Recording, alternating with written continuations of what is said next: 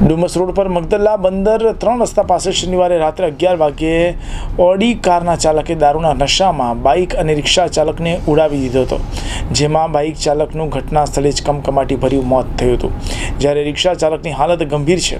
કારના ચાલકે બાઇક, રિક્ષા અને ઇકો કારનો ભૂક્કો બોલાવી દીધો હતો। ડુમસ પોલીસ પાસેથી મળતી માહિતી મુજબ રાજસ્થાનના બાડમેરનો અને હાલ મુંબઈ ખાતે રહેતો જીતેન્દ્ર શંકરલાલ માલી રોડની સાઇડ પર બાઇક પાર્ક કરી મોબાઈલ પર વાત કરી રહ્યો હતો।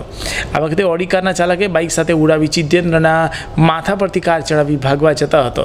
આ સમયે આગળ ઉભેલા રિક્ષા ચાલક સુનિલ ભલ્લા આહિરને અડફેટમાં લઈ બંધ પડેલી રિક્ષાને ટક્કર મારી દેતા રિક્ષા હવામાં ફંગોળાઈને ઇકો કાર સાથે અથડાઈ હતી।